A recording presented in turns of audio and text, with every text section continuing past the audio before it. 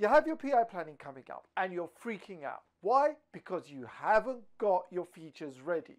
Or even if you have got your features ready, you're wondering, how can I make my features better and how do I know when they are ready? If so, this is the video for you, because in this video, we're going to cover how to get your features ready for PI planning. We're going to look at a template and provide you one in this video. And we're also going to look at some examples. So buckle up and let's get started. Hi friends, I'm Ahmed, a scaled agile and productivity coach based in the UK. On this channel, we cover productivity, agility, and joy at the workplace.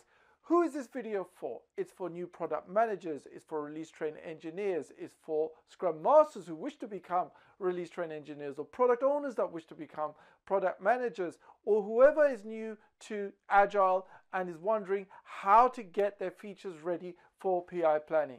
Now, I'm assuming you already know what PI planning is. If you don't, please click over here somewhere because I won't go through that again in this video. So let's recall what are the inputs for your PI planning. So input number one, the main input that you have is this list of features, right? We have a list of features of maybe up to say 10 or 15 or 20, whatever that is. You have your list of your features, of your requirements that you're bringing into PI planning. Then you need your PI planning vision. This links into your roadmap.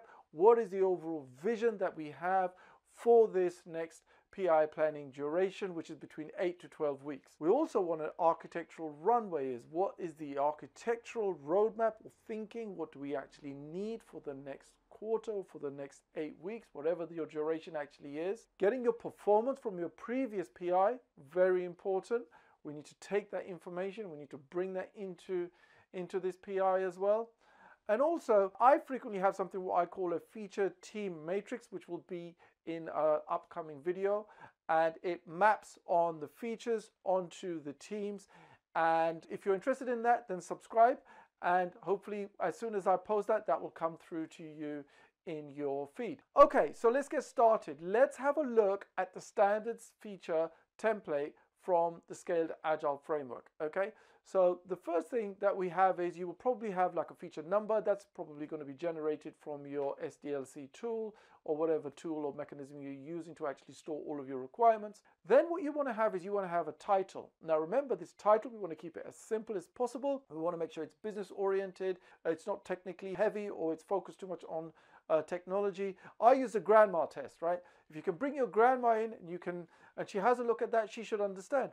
Oh, I understand. That's customer registration, right? Okay, sorry, that's the best I could do, right? The next is, after feature title, you have feature description, right? Now, this could be actually what outcome you wish to achieve, or it could be a hypothesis of something. It could be an experiment or a spike or an investigation. We may not know for sure exactly what it is we are, what the exact outcome is, but we may be testing a hypothesis as well, okay? And then the third element of this, of the standard feature template, is the success criteria, okay? How do we know when we are successful? Frequently people ask, how do I form this? I've got a quick trick for you. So if you use this statement, it's going to really help you to fill this out. So if you say, we are done when we have 1, 2, 3, 4 things in place, right? Then we are successful, and we'll look at that at an example in just a moment as well. Then that's a really easy way to cut to the chase, to cut out all of the waffle. But remember one thing, we want to make sure this is defining what, not how we do something, but what it is we actually want.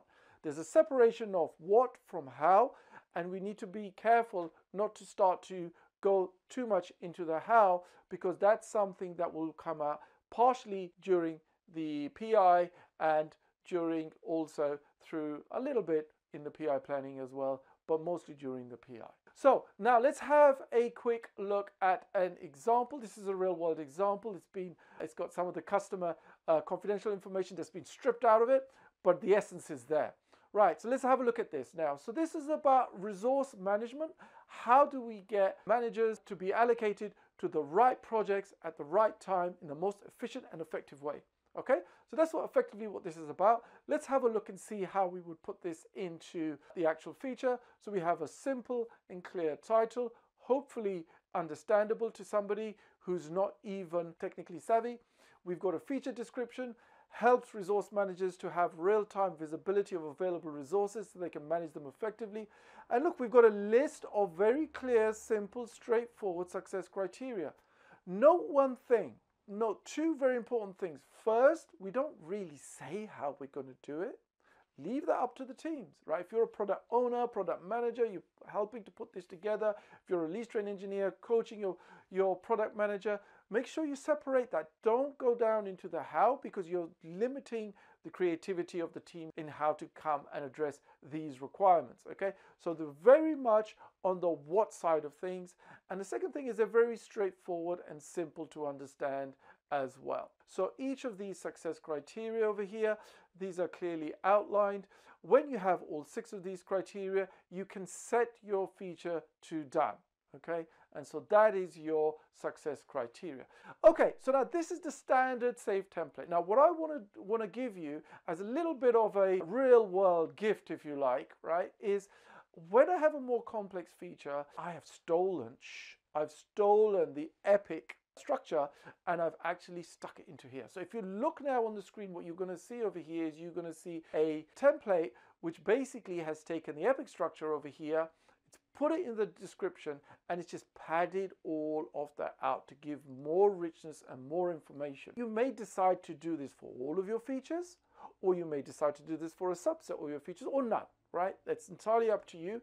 But I wanted you to be aware of some of the real world tricks that I'm using as well. Okay, so let's get started now. So exactly the same scenario, no difference in terms of the actual elements. Feature number is the same, feature title is the same, feature description, success criteria, it's all the same.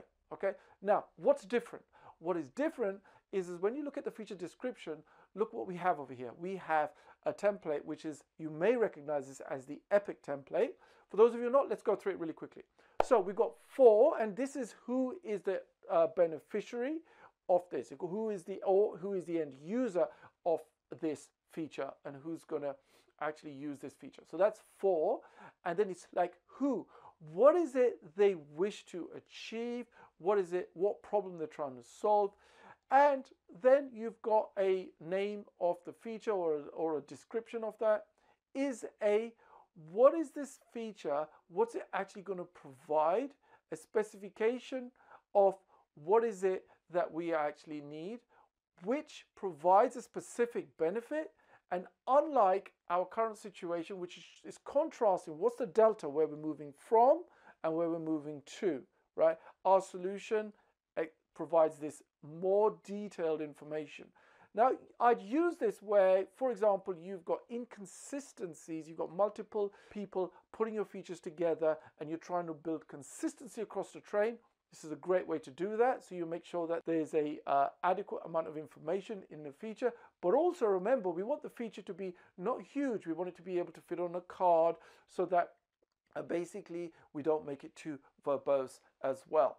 Okay, let's have a quick look at same example using this now complex feature template. Okay, so let's have a look at this. For resource managers who wish to have real-time visibility and the ability to manage the resources, and then you've got the function name.